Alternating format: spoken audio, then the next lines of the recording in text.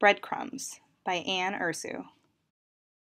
Hazel and Jack have always been best friends. From the age of 6 on, they have braved the freezing Minneapolis winters together, inspired by their heroes, Harry Potter and Superman, Meg Murray from A Wrinkle in Time, and Lyra from The Golden Compass.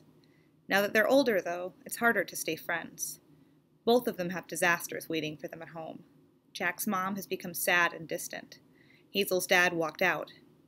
And at school, their classmates tease them constantly.